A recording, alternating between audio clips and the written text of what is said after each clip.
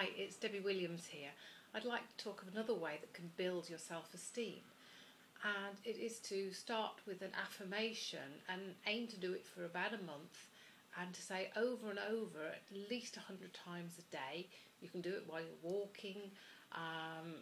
going up and down the stairs, while you're sat at home, while you're on the train on the way home, silently though,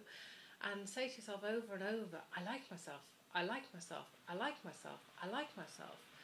And what will happen is it will flush out all the thoughts that you have that may contradict this. So you may hear your internal voice saying, no I don't, I'm horrible, no I don't, I'm not a nice person, no I don't, I'm fat, I'm ugly, I'm this, I'm that, whatever you come up with, you'll be aware of exactly what you're doing inside your head. And this is good because if you write those thoughts down,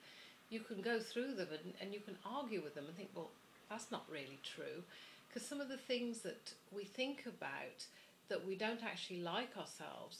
really, if we were to say to a true friend that, oh, I don't like myself very much, my self-esteem is on the ground, most of our best friends would say, well, don't be silly, you're a lovely person, you're very kind, you're considerate, you're caring, you're always on time, you think about other people, yet you don't always stop to realise the qualities that you have. And what happens over time, by saying over and over and over, I like myself, I like myself, I like myself, there comes a point when you actually start to agree, of thinking, well,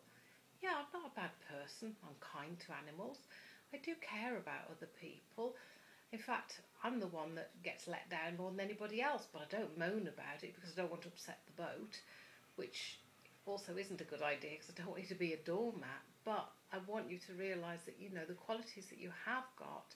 and build on those, and the things that are not so good, then do the right thing and forgive yourself of anything that you've done in the past that needs forgiveness, and allow yourself to move on.